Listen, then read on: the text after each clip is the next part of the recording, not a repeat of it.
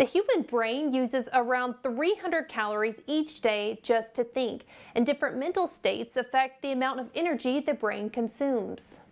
Cheryl Engle, a registered dietitian with the Fresno Bariatric Program, explains how the food patients eat can directly affect their brain and mental health. Fatigue and apathy can also reduce their motivation to eat well and to want to cook or even grocery shop.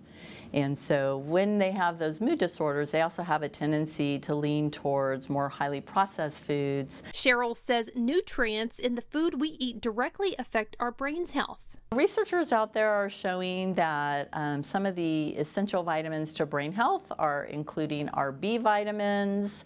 They're also including zinc, magnesium, omega-3s, and studies out there are also showing some benefits of vitamin C as well. Research suggests that lower levels of certain vitamins in the body can have a negative impact on our mental health. People or patients that have depression tend to also have a low vitamin D level. We do know we find it in some fatty fishes like salmon and mackerel, sardines. It's found in beef liver. It can also be found in egg yolks. Another vitamin that can affect our overall mental health: B12. B12 is naturally occurring just in animal sources, but it can be added or fortified in some grains like breakfast cereals, where our B complex, so all the other B vitamins, are found in both plant and animal sources. B complex includes all 8 of those B vitamins. Our B vitamins can help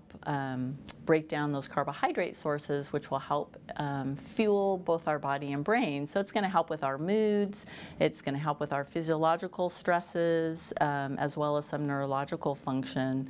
Cheryl says that while some patients may need to take certain supplements if they are experiencing low vitamin levels, she recommends creating a nutrient-dense diet first. Nutrition matters.